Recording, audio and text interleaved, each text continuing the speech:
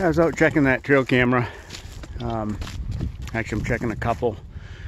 Feels good to be out with my knee. My knee feels great.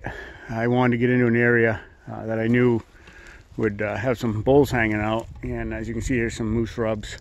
I've already seen about, 30, 40 rubs in this area. And coming in here, looking at those rubs, and because I stopped and I look. I don't have a dog right now with me, but I got a fresh moose antler right here.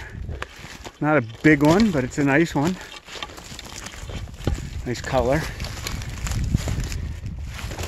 See? Beautiful. Wow, thick. Thick antler. So, wondering if I got him on video this summer. But this is a kind of area I like.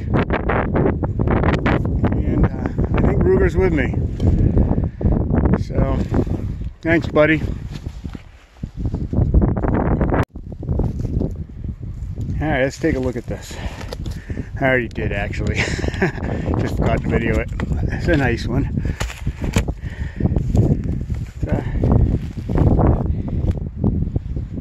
Decent brown, fresh. It's nice. I always love finding moose sheds, you know? One of my favorite things to do, actually. So again, just a nice area. It's not a big area in here, just a small kind of a bowl. But I'm gonna see if I can find the other one without a dog or Ruger. Probably, you know, it's possible, but so much easier when I had Ruger. Anyway, it's still a beautiful day.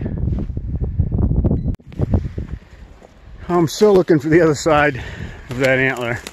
I haven't found it yet, but I wanted to show you guys this. I love moose rubs. This is a nice one. Because I always hoped that there'd be a moose antler at the base of it, but not on this one. This boy's been rubbing. I mean, that's awesome. Yeah, that's a good moose rub right there.